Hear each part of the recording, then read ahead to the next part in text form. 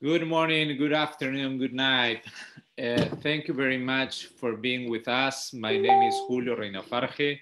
I am here with the Global Summits Institute, and I'm very happy to say, first of all, happy Father's Day to all doctors around the world. And today we're going to have, I'm honored to have Dr. Banerjee with us, and we are going to talk a little bit about endodontics. But before I introduce you to Dr. Banerjee, I would like to tell you that we are very happy because we are launching our scholarships for the DHP. The Global Summits Institute is working with the Universal School of Health, and we are launching this DHP program there, and we are having scholarships, and it's going to work for every continent around the world. So if you want more information for our DHP scholarships and our DHP program, please refer to our universalschoolofhealth.com. That is our webpage, and you can ask for information about our program. It's a very nice program. We're going to have more than 500 hours of lectures, and also with doctors all around the world, the best minds that we have in our careers in healthcare industry and in healthcare business, and it's going to be a very, very good program. Our program is already it has a seal of acceptance of the HEX Commission, and we are going to be we have the Universal School of Health behind all these kind of DHPs and all the programs that we are preparing for you. So I'm very, very happy to introduce you to that. We also have for these courses some CE credits. You will find it in the comment part and the comment section of the Facebook. So if you want your CE credits, please refer to that. And please I'm very happy to join you at the DHP that we are launching. We are having several lectures also with some of the professors and the faculty that we're going to have in our DHP. So I'm very happy to be with you. And also, I would like to say that we are honored to have one of our top 100 doctors over here. He is Dr. Sourav Banerjee. Dr. Sourav Banerjee is an endodontist, and he is a practicing microendodontist. And he obtained his BDS with honors. And he's also a Master of Science in Medical Microbiology. And he used to lecture for the Shah Dental College in Vadodara. And he owns a practice in Omkarananda Dental Care and and do some research at Bistapur, Jamshedpur. We're very happy, very honored to have him. And he is also a lecturer for many brands as Cabo Care in India and many other ones. Dr. Banerjee, thank you very much for being with us. I'm very, very happy to introduce you in your lecture. So please tell us and tell your audience right now, how do you start with your you're interested in microendodontics? Thank you, Dr. Julio, for that wonderful and detailed introduction. So I started a passion, like you see, endodontics is all about saving the tooth and alleviating the pain. So I developed I developed an interest in doing endodontic work, and endodontics is not much, means if you don't use magnification and microscopes, endodontics has very limited role. So slowly I was drawn into magnifications, using magnification in my, this is one of the only clinic at my city, and even in this entire Eastern India region, that has started doing root canals under microscope. And since last 10 years, we are working here, and I'm very passionate about my specialty. And it's all goes like that.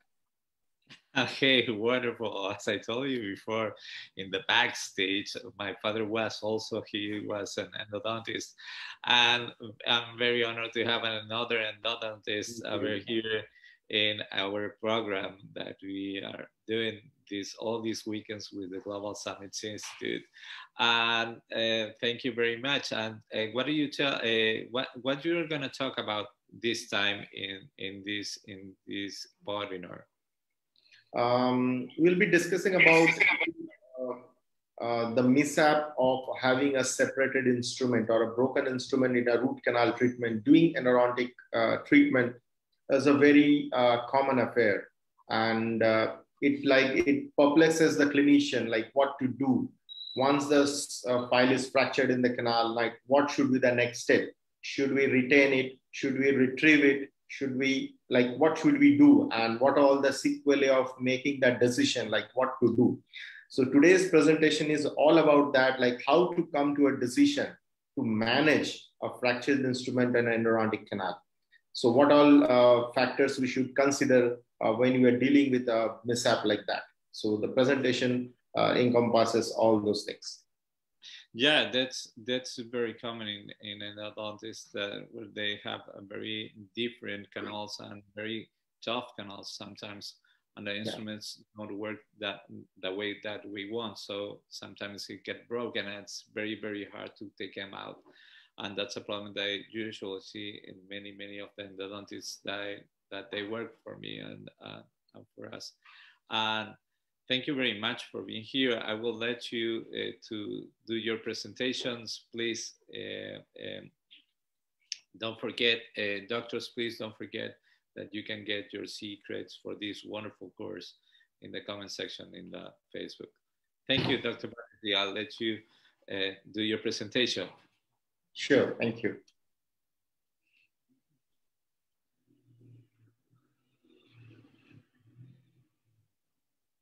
Please, you can share your screen.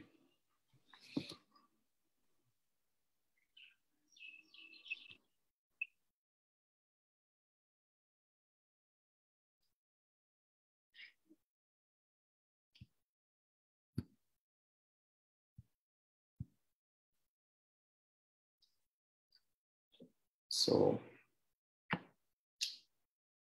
should we start? Yeah, it looks great. It looks fun. Yeah. So good evening and good morning to all my colleagues and friends across the globe. So the time is such that somewhere it will be a morning, somewhere it will be evening. So I just reach out to all with this presentation of mine today. So as I briefed out, it's about management of separated instruments in root canal treatment and the strategic decision making. So when a file fractures in a canal, it's really a frustrating experience. So we'll be discussing about it. So I welcome you all from the steel city of India, Jamshedpur. So it's a famous city in India, a beautiful city that houses the famous steel plant, the Tata Steel plant. And I'm proud to be from that city. So we'll have a roadmap of today's presentation. We'll see some background, like regarding, we'll have a background of about the discussion of separated instruments, influence of separated instruments, the etiology of file fracture, the decision making, what to do, and how to mitigate it, the preventing file failure, medical legal aspects, and we'll see some cases. So the background is, since we have started doing root canal treatments, endodontics, so as old is the mishap of a fractured file in a canal. So the stainless steel files also fractured, and now the NITI systems that was introduced in the late 90s, early and late 90s do fracture. But the perception of the fracture is more recently, as because when you have a greater tip of file, so when it fractures, you immediately come to know. A small file, if 1 or 2 flute fractures, it is not that conspicuous. Second, the improvement in radiology, that is digital imaging, has improved the visibility. Though with NATA instruments, the fracture rate is quite low, that is 0.4 to 5% only. But again, the tendency of the clinicians to do good cases and post it on social media, share with their peer-based groups has motivated them to show good filled canals. Nobody would like to have a file fractured in the canal that comes on the in the X-ray. So these all things have popularized to remove a file from the canal and like how to mitigate if it has to be there. Now, first we have to see like what all things makes for a successful endodontic case. So it comprises of a triad, that is shaping and cleaning. Then you have disinfection of the canals, and you have a hermetic seal with a 3D obturation. So these are the fundamentals that go for a successful endodontic treatment. So if those triad is the basis of a successful treatment, does a separated file really influences a case? So the answer is no. Actually, a separated file doesn't directly affect the outcome of the case. Then how does it affect and why it is so important to manage it? So cases fail when we fail to attain the objective and the primary goals of an endodontic treatment. And this all happens as because a separated file acts as an impediment in the canal. Like all other impediments in the canal, separated file also acts as an impediment. So before we go into like the decision making, what to do with a fractured file or separated file in the canal, we have to do a thorough diagnosis of that separated file. So the basic thing we know, whenever something happens, a mishap happens, our basic tendency as a clinicians to go for a IOPAR. That is very handy. We have it in our clinics and we have good digital options nowadays. So what we see, we have a curvature of the canal. We see the length of the separated file that is separated, and we can see the periapical status also. But in many cases, only a IOPAR will not be enough. So in some cases, you need a more detailed view of a 3D image of the canal. So in that cases, we have to go for a CBCT. And the CBCT is especially useful when the file has fractured deeper in the canal or beyond the visible range of your microscope. Also, CBCT helps to see the axial images that helps us to identify the thicker portion of the canals when we are dealing with anterior or straighter canals and the inner portion of the canal. That is very important. So unless we'll view the inner portion of the canal or the inner wall of the curvature, we can't retrieve it like safely. So all these things, also the detailed picture of the periapical lesion is also evident with the CBCT. Now, once we have done the diagnosis, now the decision making comes. So when we are discussing about the decision making, the most important thing that has to be considered is at what stage the file has separated during the process of the endodontic treatment. And second, what is the periapical condition of the tooth? So these two things are very important. So suppose we have a separated instrument in the canal. So what could be the possibilities? First possibility could be the file could be partially beyond the root canal. In that case, what is the option? We have to go for a surgery. There is no other option. Second, if the file is within the canal, so then what could be other possibilities? There could be no periapical lesion or there could be a periapical lesion. So when there is no periapical lesion, we have to attempt bypass. So that is a standard protocol.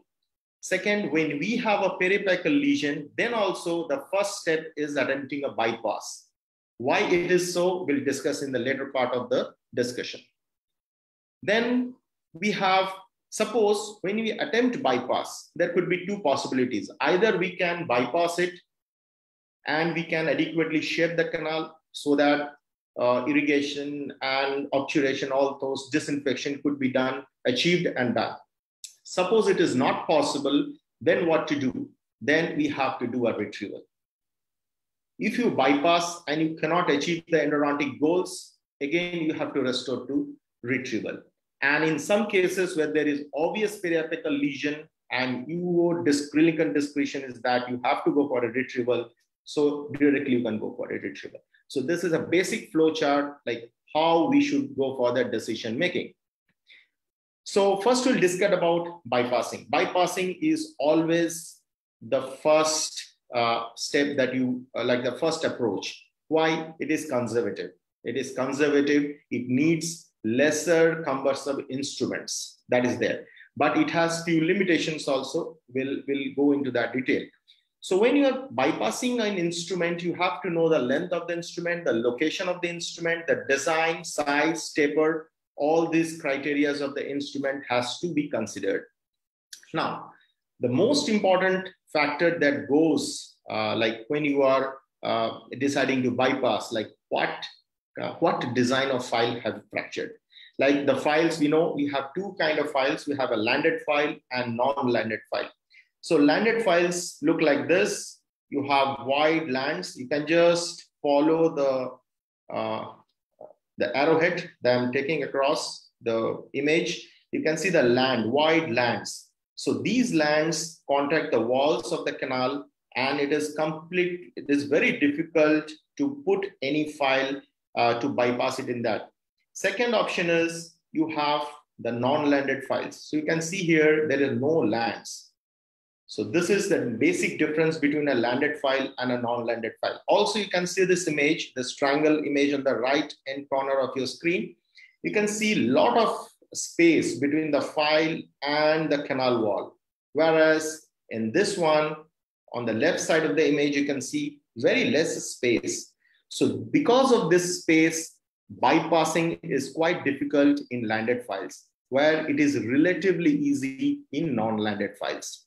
There are definitely other factors to be considered, like suppose you fracture a very short length landed file, that could be easily bypassed compared to a long length non-landed file. So those permutation combinations are definitely there, but in a gross way, landed files are difficult to bypass compared to non-landed files.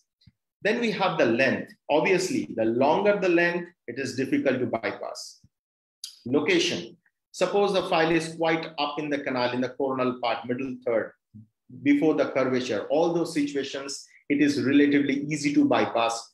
But if as deep in the canal, it becomes difficult. Size, what size file you have fractured, the ISO size we talk about. Suppose a 50 number file will be easily bypassed compared to a 30 or 35 number file. So it's obvious. Then you have the taper. If you fracture a greater taper file, obviously it will be difficult than a small taper file, like a 2% file. So these are all the considerations we have to do when we are dealing with bypassing. Now, what is the protocol of bypassing? First, what we do, we widen the canal till the coronal end of the file with a 1 or 2 number GG drill, depending on the curvature of the canal.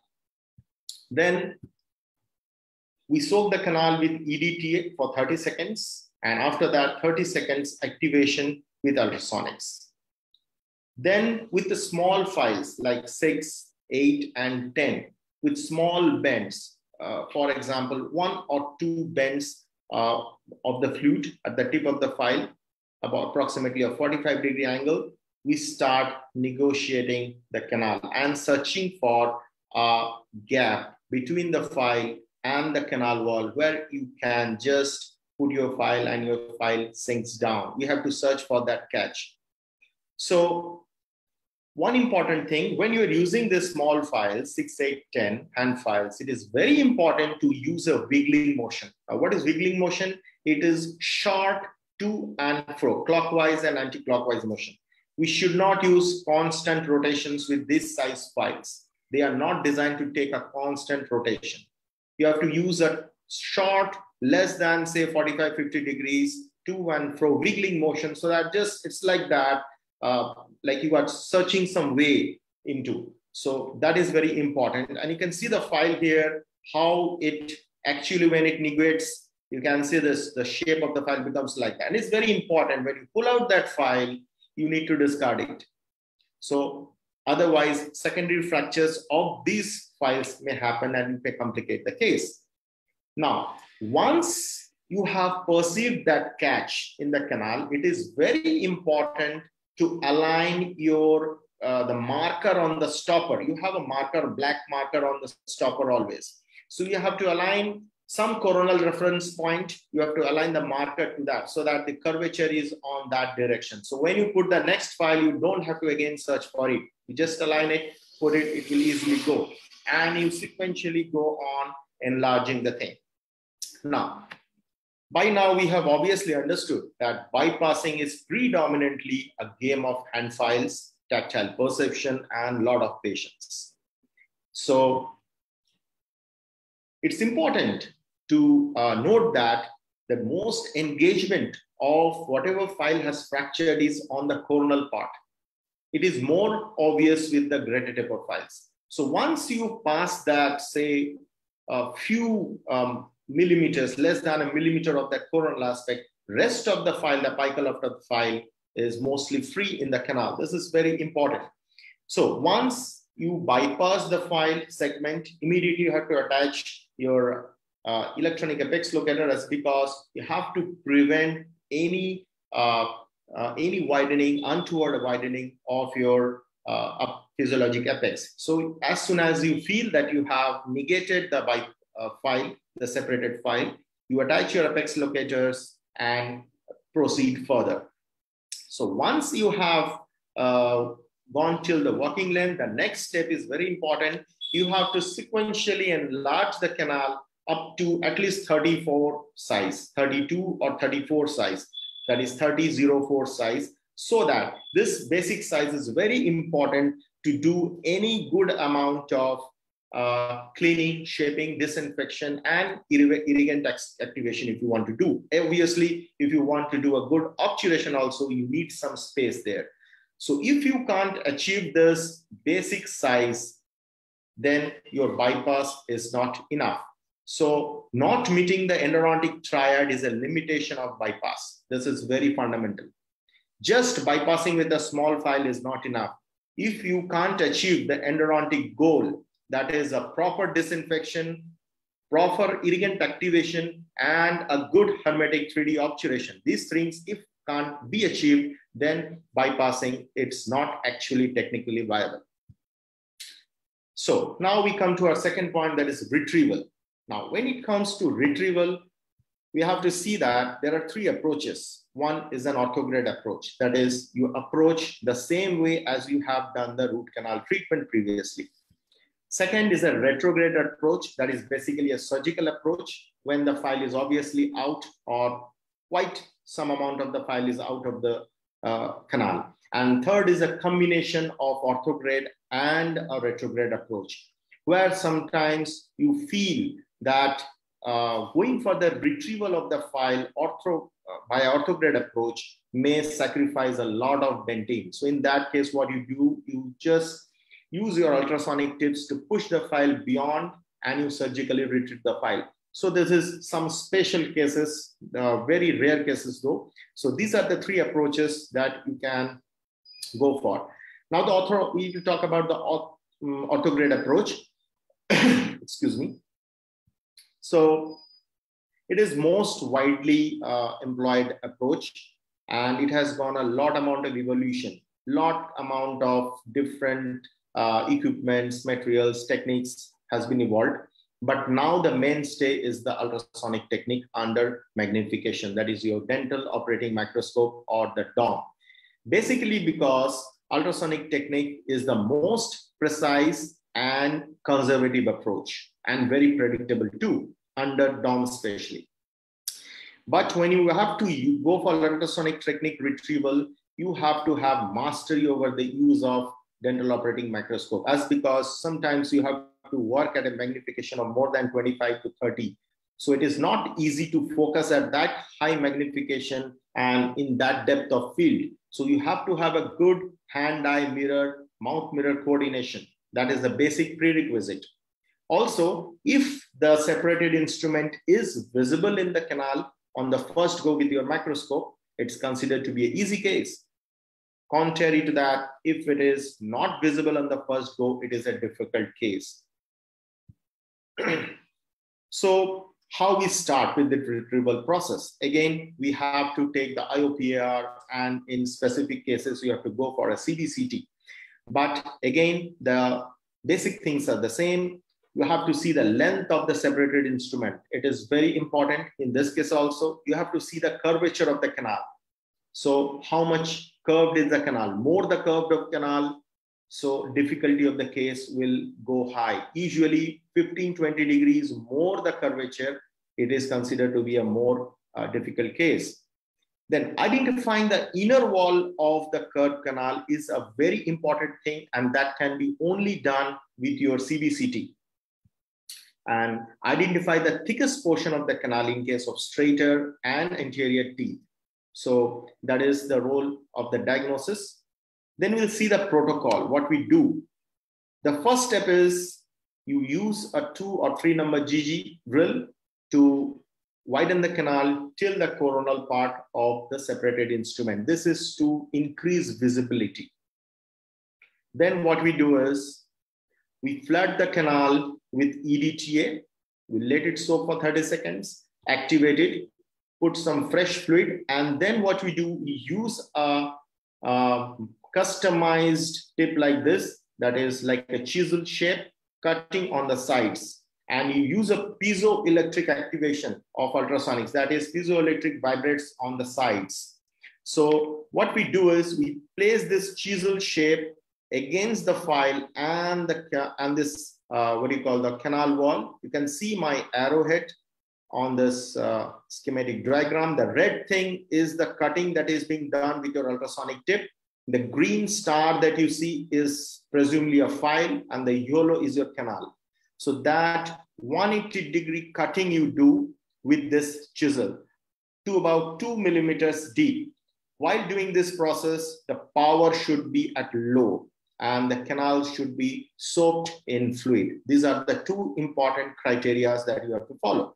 And you see here in this image, the same image here also, you can see this image, how the ultrasonic tip is just aligned at the inner wall, and this is the coronal end of the file you can see, and how it is adapted on the inner wall. So this is very, very important. So the ultrasonic tips that you use, you have to customize them according to your use. Now, that forms the previous, that I said, the preference of 2 millimeter deep and 180-degree semicircular gutter. You follow the second, that is, this comes the second step where we use a pointed tip like this. So what we do, we place this pointed tip into that gutter and we activate it. Now, this activation will be at a higher power. The canal will be filled with fluid and the activation power will be higher. But you have to see that the ultrasonic tip doesn't actually touch the file. You should be free in the canal between the wall and the file, and you should do an up and down motion while activating. Now, what is the importance of this? The acoustic streaming that will happen inside, and with the help of that ultrasonic energy, it will free the file and it will disengage it from the dentine that is being binded. So the third step is inspection. What you do is inspection, and inspection should always be done in a dry canal. You have to aspirate the fluids, wash it, clean it, and you have to visualize like you have prepared the inner wall efficiently or not, and what is the status of the file. You take like thin instruments like DG probe, DG16 probe. That also you can customize it by trimming and grinding. So make them thin and curved. And what you do is you check with that DG probe, you check the segment. Now, if the segment is flexing means was, suppose this is a DG, you flex it, it comes back again. You flex it, it comes back again. So this is flexion. So when you push it, it goes to a point and then it again comes back. So that is flexion. So flexion means the file is not freed from the dentine. It needs more activations to free it. Now, what will happen? If it is flexing and you do the high power ultrasonic activation, it will actually do the secondary fracture of the file. So it is very important. You have to check with your DG16 whether it is flexing or not. So if it is flexing, then what you should do? You should prepare, widen the gutter more. And ultrasonic activation should be done without touching the file more so that it freeze and come up in the canal. The second scenario could be the file could be moving and shifting. For example, this is the file. You touch with the DG, it shifts and it stays there. When you touch it again, it comes back. When you touch it again, it goes there. Again, it comes back. So that is moving and shifting. That means it has got disengaged. So when you see that the file is disengaged, your step 4 starts. So what you do is you start the retrieval process. You see the file is dancing. So at the process of moving and shifting, you do some amount of ultrasonic activation and the file comes up in the canal and it is almost dancing in the canal. It's completely free in the canal. You can feel it with the DG probe under magnification.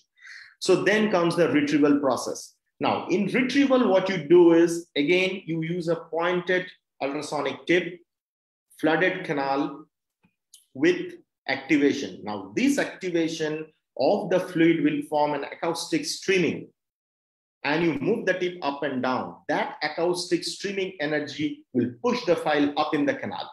Will push the file up in the canal, and in many cases you will see that activation along with some irrigation will pop up the file out of the canal. It happens mostly. Suppose the popping doesn't happen in very long files, the popping doesn't happen actually when the segment is very long. In some cases, you may need a loop device to engage the file and pull it out.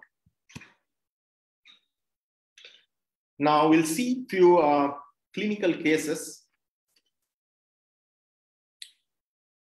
So this is one of the case. You can see it was referred to me. Patient came with asymptomatic irreversible pulpitis with a fractured file. Actually, the patient was immediately after the fracture, the patient was referred to me with this file, a 7.5 millimeter file. You can see here that was lodged in the canal, and you can make out this curvature of the canal. They were narrow canals and quite curved. So what we did is, when we actually bypassed the case, we saw that canals were 23 millimeter long and the separated file was 3 millimeters short from the electronic apex. So what we did is we did a decision-making evaluation here. So under the microscope, you can see this orange line. So this orange line is quite away from the tip of the segment separated file. It was not visible. So second, what we did, we estimated the curvature. It was the green line, green dotted line you can follow. That is almost 40 degrees of curvature. And third thing, what we realized that if we want to make this segment visible under microscope, we have to trim down this complete inner wall of the canal. That is this zone between these two dotted red lines. So a lot amount of denting. Just if you can go back to the previous image, you could make out narrow canals having good amount of curvature. So just imagine how much of dentin has to be sacrificed in this furcal area. Furcal area is considered to be a critical area. So this was the case. Now, how we decided, though it was decided to bypass, as because the canal didn't show any gross pathology. There were no subjective symptoms. The patient was fine. So all things we decided to go for bypass.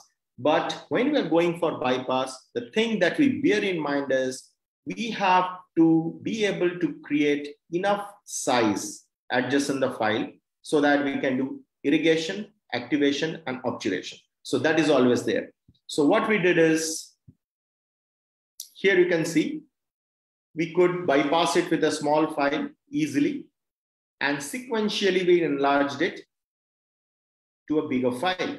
So we could easily prepare 3004 size in spite of this segment there. So when we can prepare 30 size, our 30 gauge needle, irrigation needle, segmented needle can easily go beside that, and you can do irrigation in this apical part that is comprises the disinfection part also, and we can do a good obturation also. So that is the basic prerequisite. If we can't go for this size, then suppose I could just bypass with a 1502 or maybe 1504. That is not enough.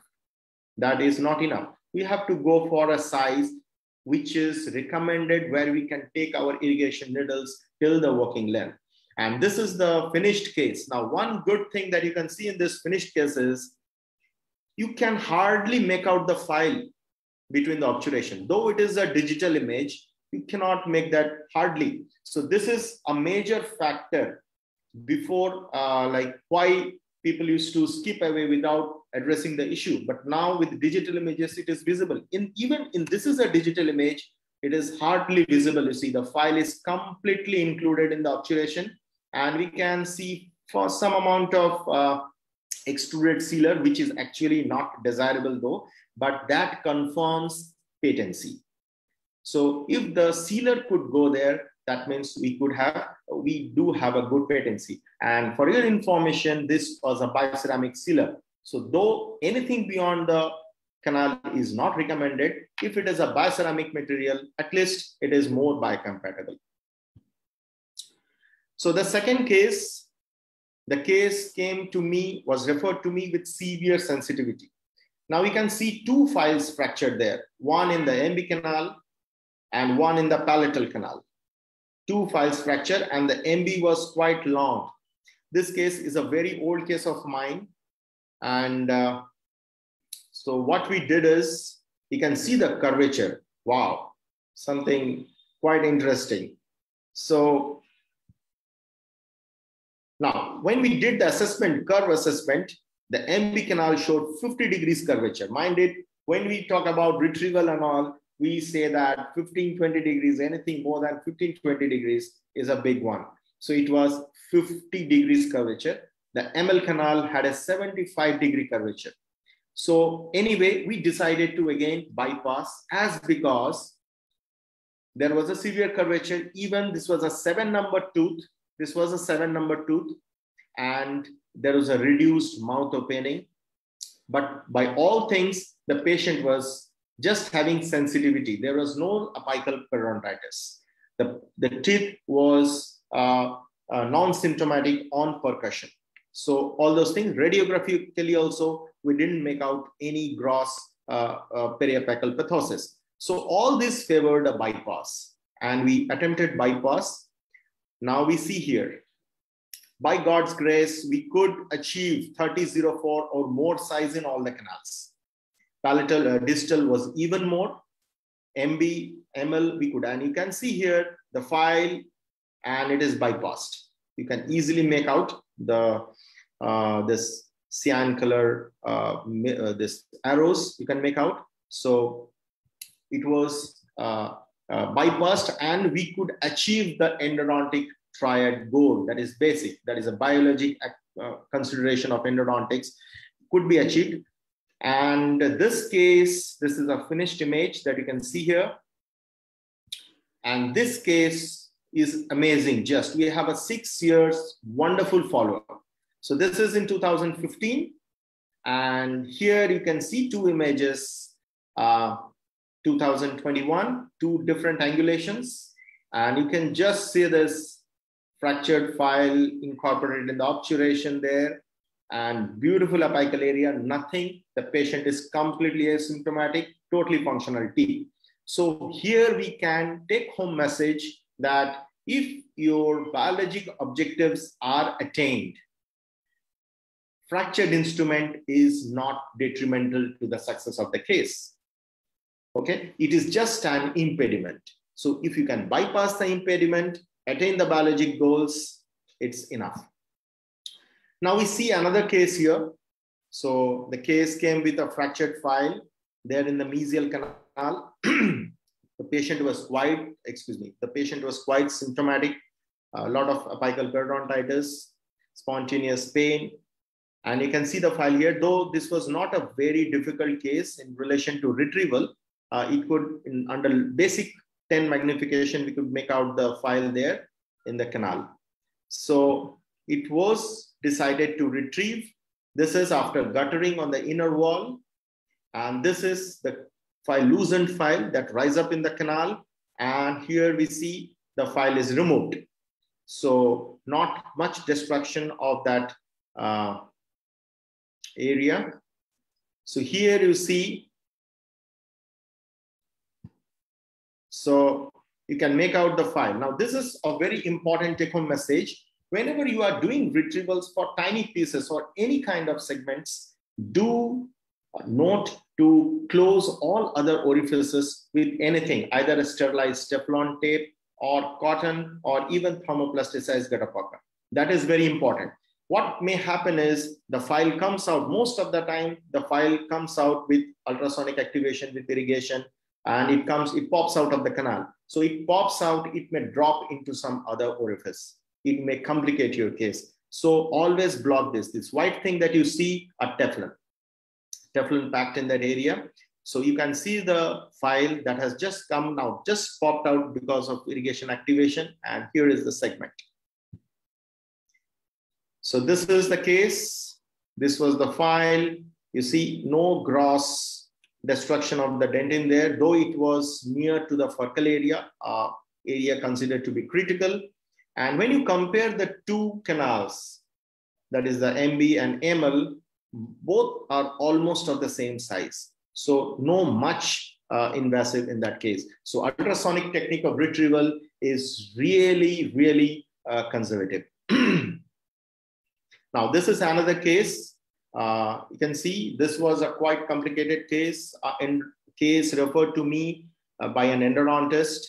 So he attempted retrieval and he actually perforated the canal. He was doing it under loops. So he perforated the canal, and you can see in the CBCT image, the perforation. You can follow my this arrowhead there. So this is a separated file there, and this is the perforation. And the first image that was sent to me by the referring dentist, the top right corner image, and you can see there, the file is lodged there. Now here you can see this, the file. Now, it was actually perforated. Now here, after the removal of the broken file, you can see some amount of perforation you can make out, though not much clear. So when we enlarge it, we can see this perforation there on the outer root area. And here in this one, you can make out more clearly when the gutta perca from the adjacent canal is also removed. So you can make out this. This is the perforation. Okay, so this was quite a complicated case. Now here you see this in this image. When I started the case, this was at this stage. You can see the file there on the inner part of the curve, and this is the perforation. You can make out the perforation there. So how we dealt with it, the file was loosened and it came up the canal with ultrasonic activation. And this is the retrieved file, almost 6 mm length. Almost 6 mm length. And in some cases, you need this basic instrument. So when a file falls off in the chamber or at the orifice, you can hold them with this Stigler forceps and you can easily take them out. Never think that your tweezers will be working in the inside the chamber. It never works. So you have to have this. Now, this is the second part of the case. Now, when we retrieve the file, we have to clean and shape. That was again complicated because of that perforation. So you can see this. We have placed a small file curving inward. It's going inward like this. And here you can make out the perforation. So after, like when we shaped, this is the master file fit X-ray. You can see there. You can see the faint perforation there. And this is after the cone fit. And this is following dressing of calcium hydroxide, as because the case was, you have a large lesion there. You can see this lesion. You have a large lesion in the mesial lute. So it was decided to retrieve, and the patient was quite symptomatic. So we decided to, even the patient has a swelling on the buccal vestibule. So we decided to give a calcium hydroxide dressing. So now this is the part of the obturation part. You can see the perforation there. And this is, now what happened, this case was actually converted atrogenically into a Bertuzzi class 5. Bertuzzi class 5s are having splits in the canal. You have a V-like split in the canal. So it has become like that. At the mid-root level, there was a perforation on the outer curve of the file. And this is why it is very important to work under high magnification, and you have to identify the inner wall of the curve. Otherwise, these kind of mishaps are very common. You drill on the outer wall and you just land up in perforation. So what we did, we obturated this one with bioceramics. Then we obturated, filled the perforations with bioceramic, and finally filled the canal. You see, we filled the bioceramic. Finally, we filled the canal with plasticized, thermoplasticized gutta perca. And this is till the orifice. We have to leave about 2 mm from the orifice deep to create what you call the restorative plugs, composite plugs for good this thing. And this is the final chamber that you can see. You see, not much difference in size, though a bit larger, but not very invasive. And we have used bioceramic in this case. And here, I follow this protocol always. I seal the orifices with a colored composite. So that is what I call a window of opportunity. Now, suppose the case fails again and it comes back to me, and I have restored this with a tooth colored composite. It becomes a hell of a time, frustrating time to search for the orifices. So as soon as I remove the tooth colored restoration, I can make out this blue marks, and I can selectively drill there, and I can search the canals very easily. It takes few minutes. So it's a good way to seal the orifices with a different colored composite. So always you leave a window of opportunity open. Should the teeth need a retreatment, it becomes quite easy. Now this is the case. You can see here the amount of perforation that was created in the mid-root level. So this is just the post-op. You can see all the bioceramic that has flowed out here while doing the obturation. And this was the canal that was perforated. It was actually not needed. I should have worked in this inner wall. Actually, while retrieving the file, I worked on the inner wall, but it was damaged previously here. So you can see that, and this is with the crown. We have another angulation there, you can see. You can beautifully make out a ring-like thing going between. The bioceramic is flowing all through there. So this was the case. Another case, this was a case with a fractured file in the apical region, and it had a big periapical radiolucency there. We had 2 options. First is always bypass, as because this was in the apical region. We thought of bypassing, but again, the thing was there in our mind that if we cannot achieve the biologic goal, then we have to think about retrieval also. So the plan, first plan, second plan was always there. So we started it. And you can see here the file there lodged and a big periapical radiolucency there. So the file was bypassed initially easily, but we could see that we are unable to create bigger sizes. We are unable to create bigger sizes. Our bigger files were not going, and we are seeing that the biologic goals will be compromised. So what we did, we went for retrieval. And here you can see, in this case, I have blocked the canals with thermoplasticized gutta perca. And after retrieval, the file has risen up. The file has risen up in the canal, almost at the orifice level. Here you can see the file. Just by activation and irrigation, the file has risen up. And this is the file that flown out of the canal.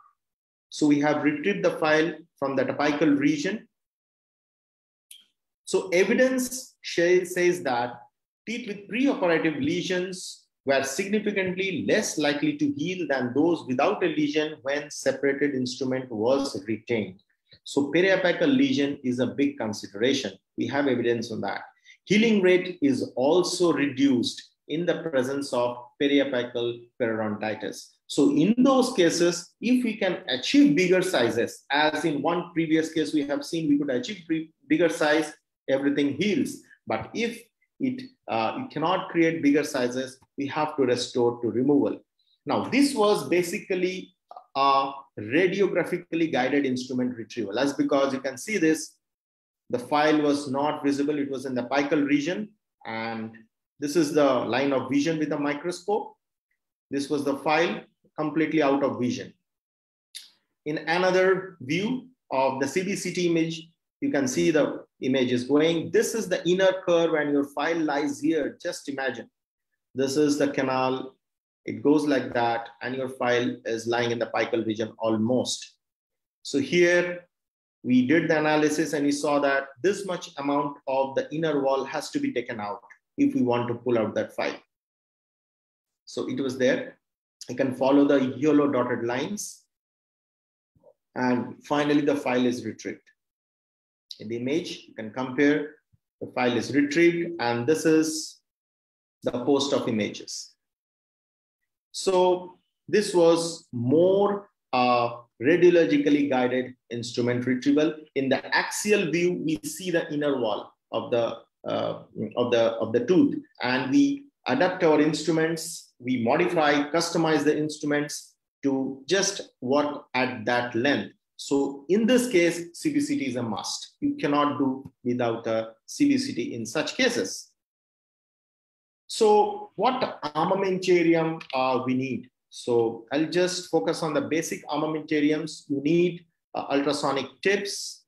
You can customize them, chisel like for 180-degree cutting. So when you're planning retrieval, you need two basic tips. One tip for side cutting for 180-degree gutter preparation, and another fine tip for activating it and pulling the file out. So these are the basic ultrasonic tips that you can use for this one basic forceps you should have. Sometimes if the tip falls off in the chamber, it is a very handy device to just get hold of it and pull it out. And this is a detailed instrument retrieval kit from Dr. Yoshi Terauchi. He doesn't need any introduction. He's leader in this, and you have everything that you need for retrieval in this kit. But you need the most important thing, that is this microscope. Without microscope, you can't use ultrasonics and you can't do retrieval. Let the file be in the apical region or anywhere in the canal. At some moment, you need magnifications to use. Now, research says that ultrasonic instruments with DOM, that is dental operating microscope, the success rate of retrieval is 80 to 95%. Whereas using ultrasonics alone, the success is less than 45%. Immediately, we have saw a case. The person attempted a retrieval with a loop and he perforated on the outer wall. It's very important to have high magnification for if you want to do retrieval. Now, file separation is a big, frustrating experience for any clinician. So we have to see what all things go for separating a file in the canal. So it's always good to prevent. There are techniques for retrieval, bypassing everything, but we should think of prevention always. So we have seen that file separation happens mostly narrow or constricted canal. So when I say narrow and constricted canal, mostly it is the mesial anatomies of the lower and the upper molars. And again, in curved canals. So what causes a file to fracture? There are two mechanisms by which a file fractures. One is a torsional failure, and another is a cyclic failure. So these two are the basic mechanisms of a file fracture. What are the popular reasons? So multiple use, working in dry canals, forcing the file apically, these all are standard norms. If these are flawed, your file has to fracture, but you may have a bad day or bad luck. It is as bad as that. It happens actually. You take out a new file and it fractures. You are clueless. What happened? So we have few techniques to just guide you, like how to like even avoid your bad day or bad luck. You can give a bad day or bad luck, a bad day or bad luck. So we'll see that in later part of our presentation now.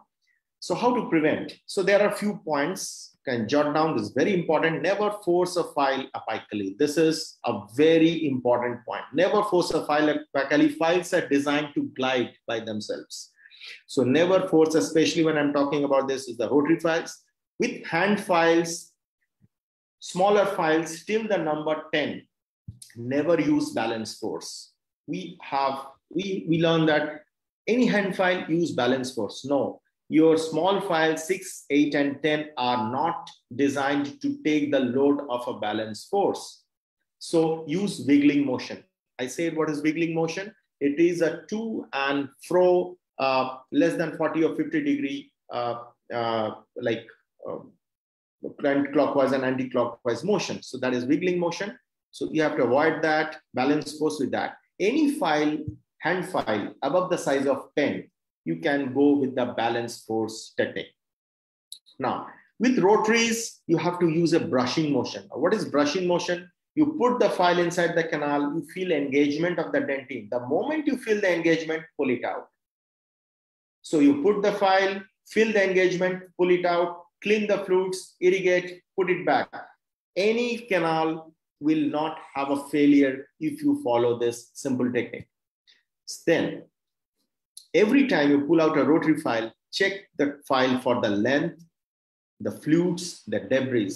You have to clean the debris. You have to see for unwinded or rewinded flutes, oppositely winded flutes. You have to see for the length of the file. Suppose when you're using greater taper files, if a small portion from the apical tip fractures, you will immediately appreciate it. But with a small file, say an 8 number or 10 number file, of small bit, 1 or 2 flutes length fractures, you'll never come to know. So it is very important to check every time you pull a file out of the canal to check for all these criteria. SLA adds to your rotary safety, that is straight line access. Whenever you're using rotary, do have a straight line access that will prevent a lot of your torsional failure cases. Establish a smooth, reproducible glide path. This is again important. In canals over 15 degrees, curve prepare till 2002 with hand files. This is basic. Even if you are like not very comfortable to use your fingers for that, you can use a M4 safety hand face. So M4 safety hand face, you can use easily with your hand files. They are designed to take your hand files in them and you can use them just as a rotary file. So now anti-curvature filing by Abu Ross was designed to do the anti-curvature. You can just straighten the curve. What you can do, you can use your hand files effectively in a controlled manner to straighten the curve or widen the canal where it is mostly curved. So that prevents the cyclic failure by decreasing the engagement of the file with the critical curved area. So this is another thing you can do. Never work in a dry canal. Always have irrigants in them. So that will reduce the friction also. And also prevent clogging of the flutes with the debris. So this is important. Avoid reusing rotary files. So this is one thing. In many countries, there is a norm. They cannot reuse a rotary file, but in many countries, people reuse it. So when you are using rotary files, you are definitely risking a failure. Checking for the canal diameter is again very important. Before you start a case, check for the diameter of the canal. Either it is small, medium, or large. So for a small canal, take a 10 number file. If that goes in the canal with much difficulty, it's considered to be a small canal. Now, if a 10 number file goes easily, but a 15 number file is going with difficulty, considered to be a medium canal. And if a 15 number file is going easily in the canal, it is considered as a wide canal. So how we decide? For the medium and narrow canals, prepare them with 4% files only. Don't go beyond 4%. So that will help in preventing separation. Again, one important thing, use manufacturer recommended torque and RPM for rotary files. This is very important. Before we just go to put the file in the canal, we have to know the recommendations at what torque and speed it has to be operated. Use a standard motor where we get reliable torque and speed. So someone says this is the torque. How you know? How you rely on that? Unless it is a standard thing. So you have to use standard things to be sure of the thing. Again, we have to know when we should discard the files. Now here you see what happens with mostly with the small files. So if they fracture a small one or two flutes length fractures, you will never come to know that something is missing unless and until you compare with the same another file side by side. So when you keep it, you realize, okay, something is gone. Small one, say less 1 millimeter thing, you will never realize in small files. So this is what we see under the magnification. But this is when you compare with the file, control file, you will immediately. So this is more specific with the smaller files. Now you have also to see this deformations. You can see the deformations. Any file, when you put it in the canal, invariably it gets deformed in the apical part. Invariably it gets deformed. You have to make out this deform. Now how the deformation happens? Unwinding of the flutes, then opposite winding of the flutes. Now till unwinding, it is fine. But when it starts oppositely winding, it fractures off. So we have to see once unwinding and any kind of deformation is seen, you should discard it. Hand files definitely should be discarded. Now with the rotary is what we see. You see two basic kind of deformation you can see here. In this first one, you can see unwinding of the flutes. It has become straight. Okay. Now here in this image, you can see oppositely winding. Now this is the direction of winding of the file, and you see the direction here. So it's oppositely winding. And if this file is used in the canal, you will certainly fracture from here. So this things has to be appreciated before you put back that file in the canal. Now, with this modern metallurgy files, rotary files, they're softer metal. So even they tear off basically, they don't break, they basically tear off.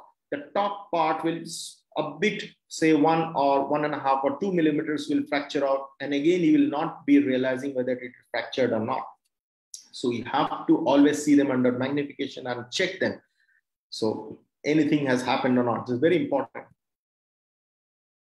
Now, this is a small video we'll be showing you. So how to check whether the file is safe to be used in the canal or not. So this is a small video, just have a look. How to check a file before every use. What you have to do is just place the file against your nail bit, give an acute curvature, and see this acute curvature, and that acute curvature should be on the tip of the file, and rotate it 360 degree like this. Rotate it 360 degree to and fro to check whether the flexibility exists or not. So this most of the time, if the file is overused and if it is fatigued, it will fracture off. So even with the newer files, before you place it in the canal, you can just check it like this. Now you see it has broken. If it is fatigued, it will fracture like this. So this is a very important, you see, it fractured. So this is what happens with an overworked file. It will always fracture like this. So this presentation is actually in all the parts of the world, wherever there is a tendency or like people use reuse files. For them, this is very important. So before putting the file again, just follow this technique. If the file is fatigued, the fatigue here we check is for cyclic fatigue basically. So if the file is fatigued, it will fracture immediately. Also do it for new files also. As I said, you may have a bad day. So just take out the file, check it the same way. So you can give your bad day a bad day. So this can be prevented. Now, we'll know about few medical aspects. So separating a file in a canal is a complication. It's basically not a negligence, but we need to have a written consent explaining that when we are going for a root canal treatment, what could be the possible complications, what could be the possible risks that can happen. That is our ethical responsibility. So if the doctor informs the patient that a file has fractured, something like that, it's not a problem. Now, failure to follow these guidelines Now, if you have not informed the patient regarding the failure, or before you have started the case, you have not discussed the probable consequences or risk that could be encountered, so it may land up to somewhere as negligence or malpractice. It's quite relative, basically. The basic idea is to have a good standard of care. That's it. Now, as I come to the end of my presentation, so it had been great sharing with you all. And I want to thank my teachers, my colleagues, who have always been a source of motivation and inspiration. Especially, I want to take a few names whom I regard a lot. Dr. Samrat Agresar had been handholding me in my UG days. Dr. Mandar Printprikar and Dr. K.S. Bangasar are really great inspirations. And when we talk about file fracture retrieval topic, then Dr. Yoshiteruchi needs a special mention. So I thank him for allowing me to share few parts from his presentations and publications. And he has made this science of instrument retrieval quite predictable and completely scientifically guided. So I owe a lot to people from whom I draw inspiration. So here I come to the end of my presentation. So this is my passion, nature photography and cycling. I just love them. This lockdown have actually affected us a lot. We are locked up. We are not able to go anywhere. Perhaps now things are easing up here in India. And we had a really bad month, especially the April month. So you can contact me at fde.academy@gmail.com. You can log into my Facebook page, the Microscope and Endodontic Training Academy. So thank you all. You can connect me on Facebook also. Thank you all. Okay, Dr. Banerjee, what a great course. Really, I would like to say thank you because it was a wonderful course. You are make me think about the specialist. A specialist is the one who will prove when things don't go as well as we want. And that is the idea of this course. It was a wonderful course. Thank you very much for your presentation. You are doing a great job, and I hope that many people could contact you because there is a lot of wisdom in this presentation. Thank you very much. To all the doctors and to who view this video, you can find your CE credits on the comment sites of the Facebook. Thank you very much. Have a good day and a great Father's Day also. Thank you, Dr. Julio. It was great of you to host the meeting, and to all of who have made this thing possible. Thank you all. Dr. Pavel, Dr. Prashant Basin, Anshul, everyone did a wonderful job. So it was amazing session sharing with you all. Thank you. Thank you very much. Have a great day and good night. Good night. Good day right here. Bye.